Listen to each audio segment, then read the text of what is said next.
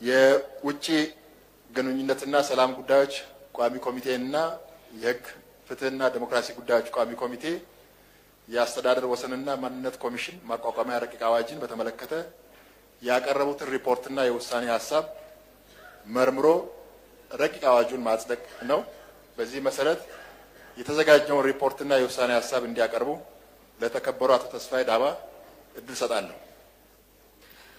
አመሰግናለሁ። የተከበሩ አፈ ጉባኤ ታህሳስ 11 ቀን 2011 ዓመተ ምህረት የውሳኔ ሐሳብ ቁጥር 2/2011 የማንነትና የአስተዳደር ወሰን ጉዳዮች ኮሚሽን ማቋቋሚያ ማጽደቂያ ረቂቅ አዋጅ ቁጥር 6/2011 በተመለከተ ከውጭ ግንኙነትና የሰላም ጉዳዮች ቋሚ ኮሚቴና ከህግ ፍትህና ዲሞክራሲ ጉዳዮች ቋሚ ኮሚቴ የቀረበ ሪፖርትና የውሳኔ ሐሳብ ሪፖርት 1 መግቢያ የኢትዮጵያ ፌደራላዊ ዲሞክራሲያዊ ሪፐብሊክ መንግስት አምስተኛው ዙር የህዝብ ተወካዮች ምክርቤት በአራተኛው ዓመት የሥራ ዘመኑ ህዳር 20 ቀን 2011 ዓመተ ምህረት ባካሄደው 9ኛ መደበኛ ስብሰባው የማንነትና የአስተዳደር ወሰን ጉዳዮች ኮሚሽን ማቋቋሚያ አዋጅ ላይ የመጀመሪያ ንባብ ካካሄደ በኋላ ረቂቅ አዋጅ ቁጥር 6/2011 ሆኖ ለዝርዝር እይታ በዋናነት ለውጭ ግንኙነትና ሰላም ጉዳዮች ቋሚ ኮሚቴና በተባባሪነት ለህግ ፍትህና ዲሞክራሲ ጉዳዮች ቋሚ ኮሚቴ መመራቱ ይታወሳል። የተከበረው ምክርቤት ረቂቅ አዋጁን አዋጅ አድርጎ እንዲያጸድቀው ይህንን ሪፖርትና የውሳኔ ሐሳብ አቅርበናል። የውጭ ግንኙነትና የሰላም ጉዳዮች ቋሚ ኮሚቴና የህግ ፍትህና ዲሞክራሲ ጉዳዮች ቋሚ ኮሚቴ አመሰግናለሁ። አመሰግናለሁ አቶ ተስፋዬ።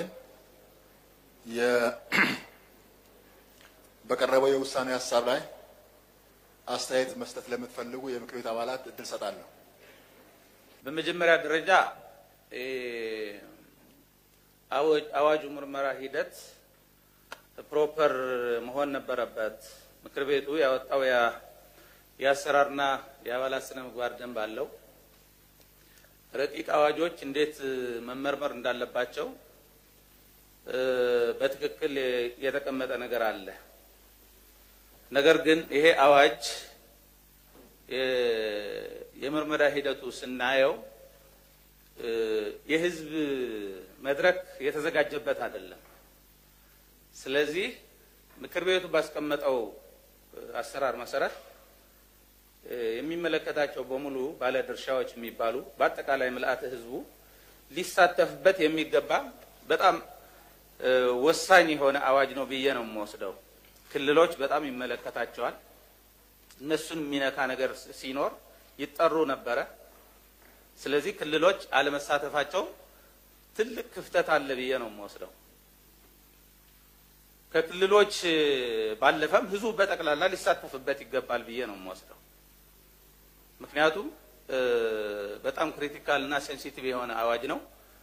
ስለዚህ ሰፊ የህዝብ ሐሳብ ማሰባሰቢያ መድረክ ተዘጋጅቶ መግባባት ሊደረስበት ይገባ ነበረ ብዬ ነው የምወስደው። ስለዚህ ይህንን ሂደት ባለመከተሉ ተገቢነት የሌለው የአዋጅ ምርመራና አጸዳደቅ ሂደት ነው ብዬ ነው የምወስደው። ተገቢነት የለውም። ምርመራው ስርዓት ተከትሎ መሄድ ነበረበት የሚል እምነት አለኝ። ስለዚህ በሂደት የነበረው ነገር ላይ አስተያየት ለመስጠት ፈልጌ ነው። በመቀጠል መናገር የምፈልገው በውሳኔ ሐሳቡ እንደሚያመለክተው ከህገ መንግስታዊ አንቀጾች ከህገ መንግስታዊ ድንጋጌዎች ጋር ምንም አይነት ግጭት እንደሌለው ነው የሚያመለክተው። ነገር ግን በግልጽ እንደሚታየው ይሄ አዋጅ አንቀጽ 39ን አንቀጽ 47ን አንቀጽ 48ን አንቀጽ 62ን አንቀጽ 81 እና 82ን ይነካል ብዬ ነው የምወስደው። አሁን እዛ ላይ ያሉ መነካካቶች መጣረሶች እዚህ ላይ ተንትነን ላንጨርሰው እንችላለን። ነገር ግን እነዚህ አዋጆች ማለት እነዚህ አንቀጾች የህገ መንግስቱ አንቀጾች በአዋጁ ተጥሰዋል የሚል አቋም አለኝ።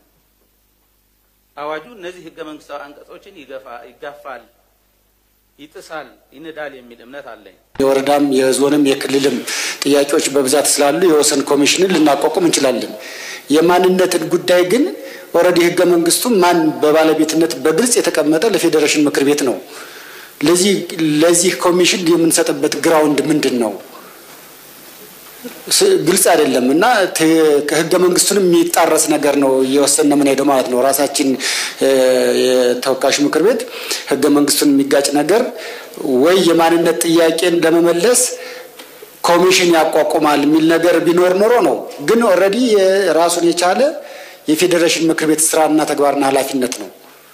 ስለዚህ የማንነት ጥያቄን እዚህ ውስጥ ለምንድነው የምናገባው? ከወሰን ጋር ተያይዞ ይበልጥ ልዩነቶችን በሚያሰፋ መንገድ ሳይሆን የህብረተሰቦችን ወይም ደግሞ የወሰንተኞችን አንድነት በሚያጠናክር መልኩ የጋራ የሆነ መሰረተ ልማቶችን በመገንባት ሂደት የሚመለስበት መንገድ ቢታይ ጥሩ ነው ብዬ አስባለሁ። የትግራይ ብሔራዊ ክልላዊ መንግስት ምክርቤት 5ኛ ዘመን 14ኛ መደበኛ ስብሰባውን እያካሄደ ይገኛል። ምክርቤቱ በዶክተር ደብረጽዮን ገብረሚካኤል በሁለት ክፍል የቀረበለትን የሥራ አስፈጻሚውን ሪፖርት ገምግሞ ከተወያየ በኋላ በሙሉ ድምጽ አጽድቋል። በተያያዘ የትግራይ ክልል ምክርቤት የአስተዳደር ወሰንና ማንነት ጉዳዮች ኮሚሽን መቋቋሙን ተከትሎ የኮሚሽኑ መቋቋም ህገ መንግስታዊ በሚያደርጉት ጉዳዮች ላይ ጥልቅ ውይይት በማድረግ ውሳኔ አሳልፏል።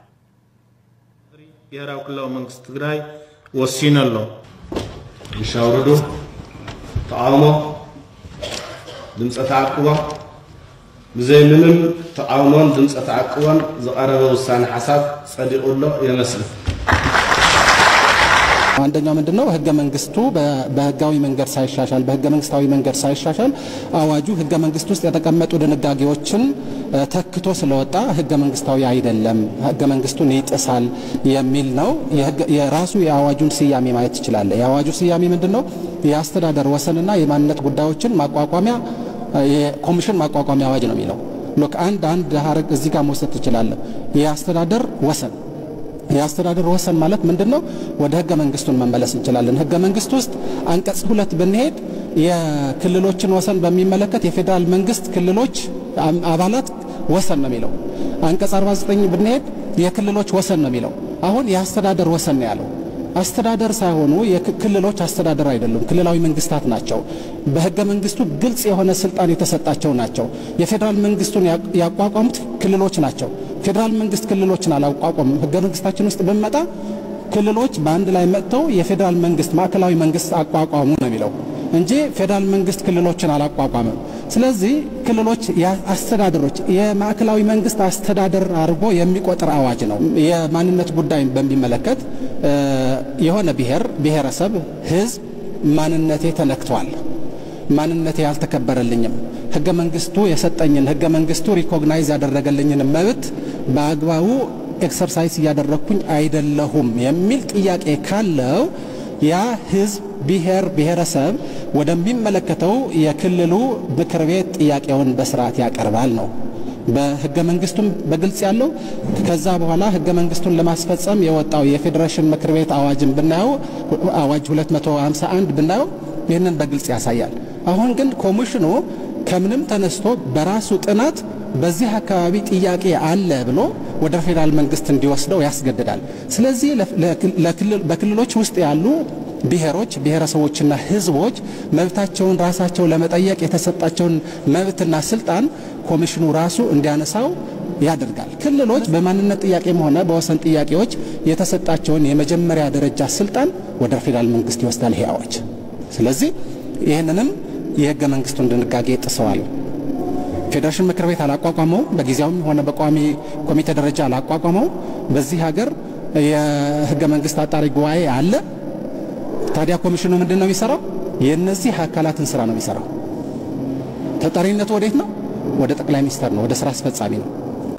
ሎክ ስለዚህ የፌዴሬሽን ምክር ቤት የተሰጠውን ስልጣን በአጠቃላይ በህዝብ ተወካዮች ምክር ቤት በተቋቋመ ኮሚሽን ተወስዷል። የተቋቋመው ኮሚሽን በህዝብ ተወካዮች ምክር ቤት በማያገባው ተጠሪነቱ ወደ ጠቅላይ ሚኒስትር። ስለዚህ እነዚህ አካላት ህገ መንግስትን ለመተርጎምና የማንነትና የወሰን ጉዳዮችን ለመፍታት ከፍተኛ ስልጣን የተሰጠውን አካል የተሰጡ ስልጣኖችን ቀምተዋል። የፌዴሬሽን ምክር ቤት በህገ መንግስቱ በተሰጠው ስልጣን መሰረት አዋጁ ህገ መንግስታዊ አይደለም ብሎ ትርጉም እንዲሰጥበት ህዝብ ተወካዮች ምክርቤት የክልሉ ምክርቤት ጥሪ አቅርበዋል። ሁለተኛ ብሔሮች ብሔረሰቦችና ህዝቦች የክልል መንግስታት የፌደራልም ሆነ የክልል መንግስታዊና መንግስታዊ ያልሆኑ አካላት ይህንን አዋጅ ህገ መንግስቱን ይጥሳል፣ በዚህ ከሄድን ደግሞ በጣም አደገኛ ወደሆነ መንገድ ስለሚያስገባን ህገ መንግስቱ እንዲከበር የበኩላቸውን ሚና እንዲጫወቱ ጥሪ ቀርበዋል። በሶስተኛ ደረጃ የክልሉ ስራ አስፈጻሚ አካል ይህንን ጉዳይ በምክር ቤቱ የተወሰነውን ጉዳይ ውይይት የተደረገበትን ጉዳይ በዝርዝር በማየት ለፌዴሬሽን ምክር ቤት የህገ መንግስት ትርጉም ጥያቄ በግልጽ እንዲያቀርብ ውሳኔና ትእዛዝ ሰጥቷል ማለት ነው። እነዚህ ነገሮች ናቸው የተደረጉት ዛሬ።